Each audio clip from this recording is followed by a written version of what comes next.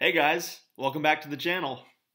Today we've got a fun 10-minute core circuit for you guys, follow along style, which means all you have to do is keep watching and follow along with us as we go through each movement.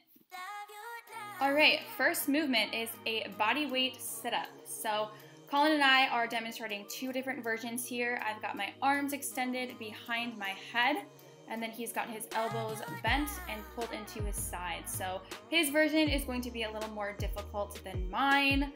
As you can see here, we're coming all the way up as far as we can into a sit-up, trying to reach our chest to our knees, making sure we're getting a good contraction in our core, pulling that belly button into the spine, and then making sure we're exhaling at the top of the movement, and then inhaling as we lower back down.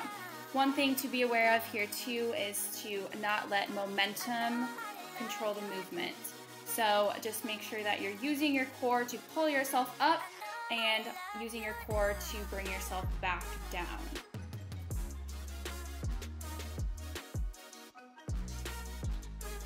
Movement number 2 is called an alternating plank hip dip. So there are two ways you can perform this movement. You can be on your hands and wrists in a high plank position like we are demonstrating here, or you can move on down to your forearms. If you're on your forearms, make sure your elbows are directly underneath your shoulders. If you're on your hands and wrists like we show here, make sure they are directly underneath your shoulders as well. So what we're gonna do here is we're starting in a high plank position, and then we're rotating our hips to either side, making sure that they are hovering about 1 to 2 inches off of the floor, making sure we're really squeezing our core, keeping it nice and tight.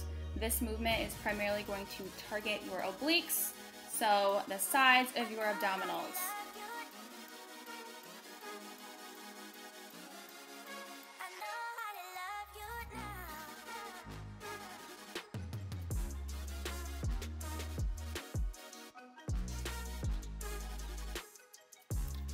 Alright guys, movement number 3 is a V-sit crunch.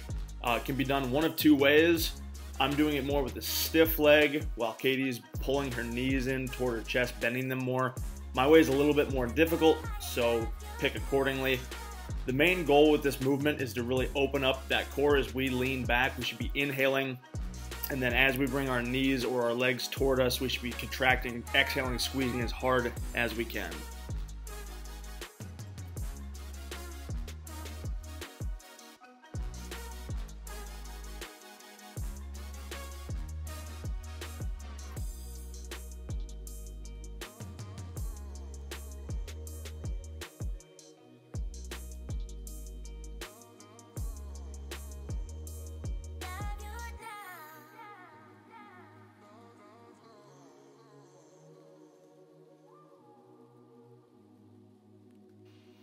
Movement number 4 is a side plank with a reach through.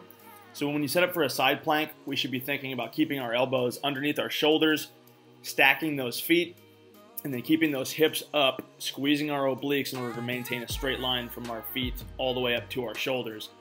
Now with that reach through movement, we want to try to scoop that upper arm underneath. You want to rotate those hips, contract that core, contract those obliques, and then open back up. So we should be thinking inhale as we open up, and then exhale as we come through, and squeeze as we scoop through.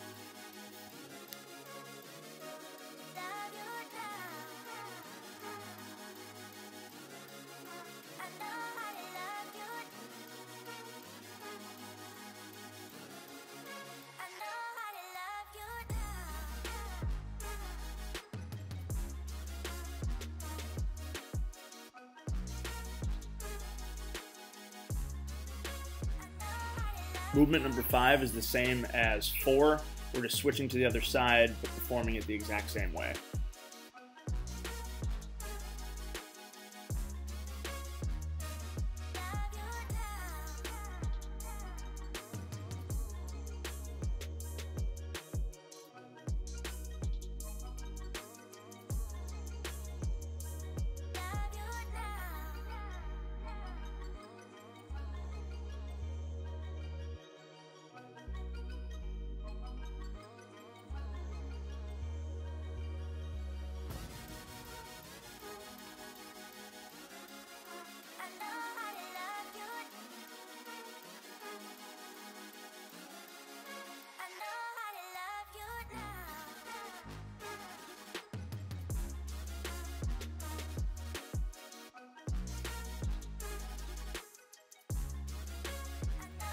All right, movement number 6 is a lying leg raise.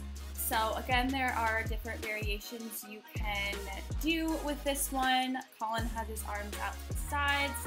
I have mine underneath my low back for some extra support. So basically, regardless of where your hands are, your arms are, you're gonna keep your legs as straight as possible. You'll have just a slight bend in those knees. What we're doing here is we are raising both legs up at the same time, nice and slow, contracting our core, keeping it nice and tight as we do so, and then slowly lowering on the way down. So you don't want to touch your heels to the ground. Try to keep them about 1 to 2 inches above the floor. This will help keep tension on your abdominals throughout the entire movement, and then you'll slowly go back into that raised position.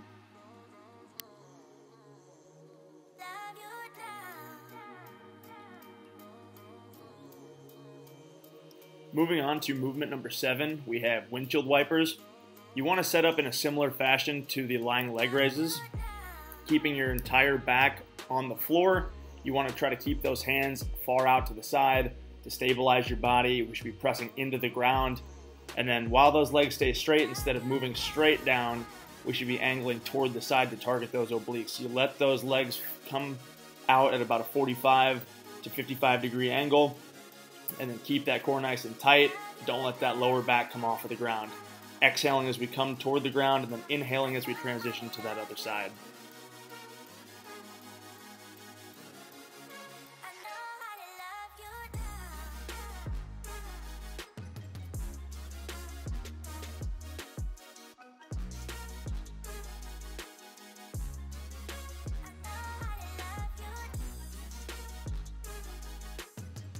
Movement number 8 is a dead bug. So to set up for this, we are going to be lying supine, so on our backs. Make sure your back is nice and flat. If you find there is space between your upper and lower back, make sure you tuck your pelvis into the floor. We are going to raise our legs at a 90-degree angle. Our arms are going to be straight up overhead. So with this one, we're moving opposite limbs at the same time. So we're extending one leg and our opposite arm, making sure our back stays flat the entire time, our core stays tight. Pull that belly button into your spine. We're exhaling as we lower, inhaling as we bring our leg and our arm back to the starting position. Super important here not to let that back arch as you lower your leg. Make sure that your pelvis stays tucked on the floor.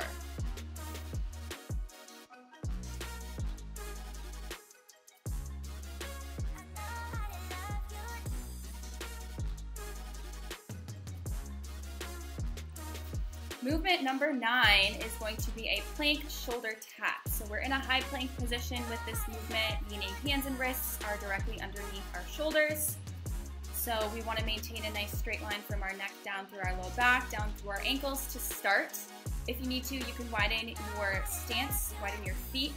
For a greater base of support with this movement, what we are doing is we're taking one hand, reaching up towards our opposite shoulder, tapping that shoulder, and then bringing that hand back to the floor or to the ground, and then alternating sides. So as you bring your hand to meet your opposite shoulder, you want to make sure that your core is staying as stable as possible, your hips are staying stable as possible, or as stable as possible, and you're not rotating from side to side with your torso.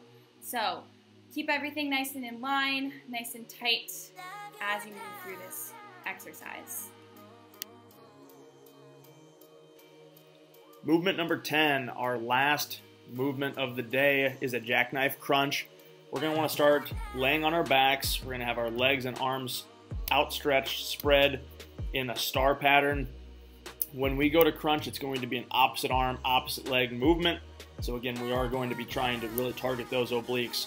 So as you reach up with your arms, you should simultaneously be pulling that leg up with it and then contracting that oblique as tightly as you can, exhaling at the top before opening back up, controlling the movement down, taking a nice inhale before alternating back and forth.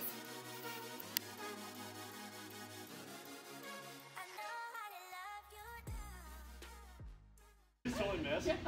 Ready? One Tree Hill reference.